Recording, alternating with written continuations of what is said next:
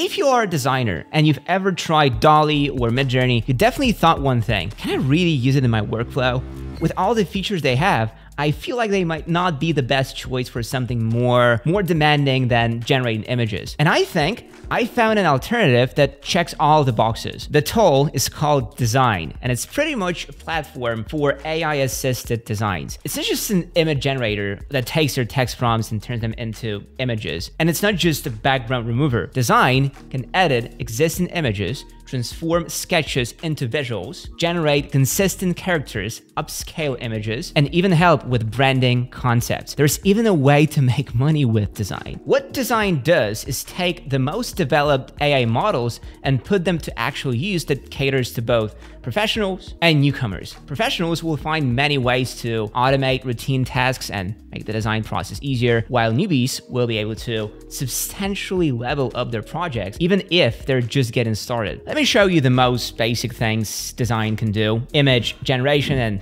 image modifications. On the main page, I click text to image and type in my prompt in the window. Then I can pick a style. There are tons of options to choose from photorealistic to artistic. And if no style fits me, I can create my own by training AI on my images or designs. Now, the prompt I have is pretty basic, so I'll click Prompt Improver to make it more detailed and descriptive. Next up, I can pick the aspect ratio by either selecting from the list or just in the slider. And lastly, I can input my own seed number for more control. Then I click Generate.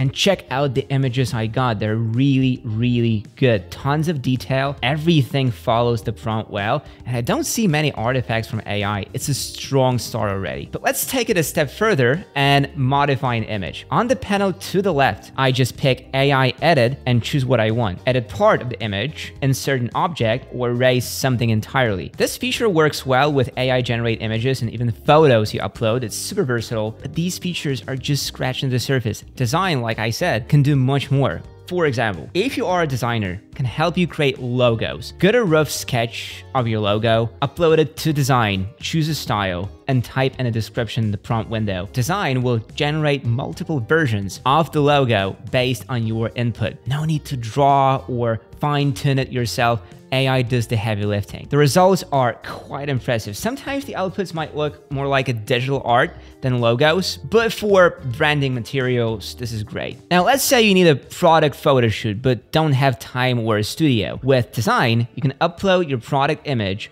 remove its background with a single click, and replace it with something that fits your branding. The background removal here is shockingly accurate. I'm used to seeing leftover edges or strange artifacts in other tools, but Design keeps things clean. And if you're stuck for background ideas, Design suggests several ready-made options. And what if you only have one model for a photo shoot, but need to showcase multiple outfits? Easy. Open the Change Clothes feature, use the lasso tool to select the clothing area, and type in a prompt describing the new outfit. Here's a tip for you: don't select the entire body, leave anchor points like hands or feet so the body proportions stay natural. If Design shrinks the figure slightly, just select slightly larger area than the clothing you want to replace. Now, are any architects watching? This one's for you. Have a sketch you didn't have time to visualize? Forget about hours of 3D modeling, texturing, and rendering. Upload the sketch to Design and let AI transform it into a full concept. The quality is seriously impressive. And since this is image-to-image tech, you still have access to various styles and looks. What amazed me the most is how closely the generated images resemble the original sketch. Not exact copies, but definitely close enough to be useful in presentations or client pitches. Working with files and layers is easy too. Design supports SVG files, meaning you can drag and drop vector designs and start editing them instantly. The layer system is intuitive and straightforward. If you've used any design software before, you will feel right at home. No complicated interfaces, no unnecessary menus, just design freedom. And here's where things get even better. All these use cases can indirectly help you make money, but Design also offers a direct way to profit. Heard of print-on-demand services like Printify or Redbubble? You can create custom t-shirt or hoodie designs with Design, export them in various formats, and upload them to those platforms. With the right designs, you could start making sales and earning passive income in no time. What I love about design is that it never stops evolving. With tools like Midjourney, we have to wait forever for updates, but design, they constantly add new features, they improve old ones. Design trends change fast, and design's team seems committed to staying ahead of the curve. Even though I'm not a professional designer, it's obvious that with design, creating something outdated is nearly impossible. Their tech evolves as fast as the creative industry itself. Getting started with design is super easy. Just visit the website, create an account using Google or any email, and you're in. No paywalls, no forced subscriptions. The free tier is generous enough to let you explore and see if design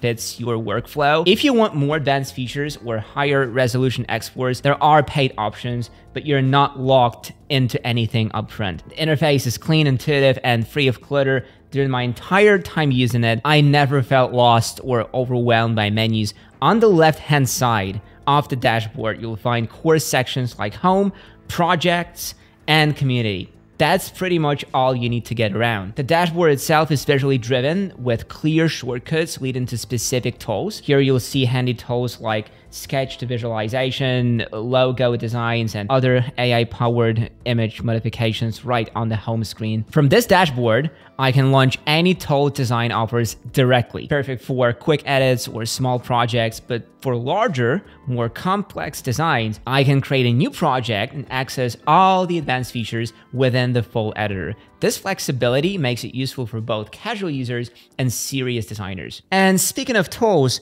design's feature set is quite impressive. You can transform 2D designs into 3D with a single click. You need to create a custom coloring book. Type a simple prompt and design will generate unique pages in seconds. And those portrait filters, they're really fun to use. The range of filters is huge, from artistic to hyper-realistic, making it easy to create unique photos. If you're job hunting or need a professional LinkedIn profile picture, design has you covered. Upload an image of yourself and it will create a polished, professional portrait in no time. Check out my AI-made profile pic. Don't tell me I don't look good. Using design not only gives you access to a ton of cool features, but also makes you part of a creative community. There's a special community tab where you can check out designs, images, and projects created by other users. It's an amazing source of inspiration, a great way to learn. Each design comes with its prompt, the tool used, and the model that generated it. So if you see something awesome, you can figure out exactly how it was made and try it out yourself. It's like having a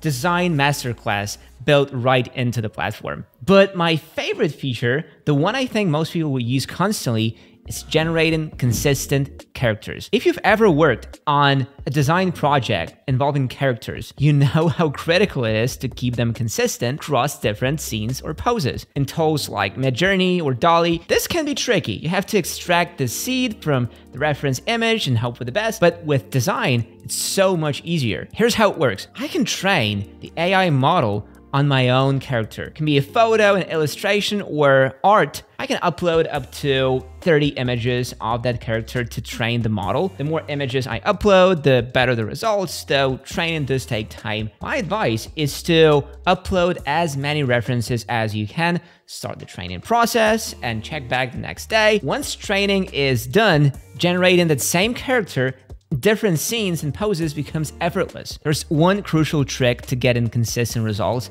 Never delete your character's base prompt. That core description should always stay in the prompt window. You can only add specific actions or environmental details. For example, if I want my character wearing boots to sit at a table, I might remove the part about boots if there's a chance the table could cover them. This keeps the AI focused on what matters visually. Small tweak to the prompt, one click, and voila, done. Consistent character generation is actually a staple for design. The simplicity of it all and the visual consistency. If I needed a mascot for this channel, I would generate with design. The question remains what you should do when you don't have a character yet. In this case, you can generate it with design and train a model off of just one image, and it will still work really well. More images is always better, but even one is enough. I really enjoyed playing around with design. Give it a try. You might be surprised what you can create. I will leave a link for you to check out design in the description. Thanks design for creating such an amazing tool and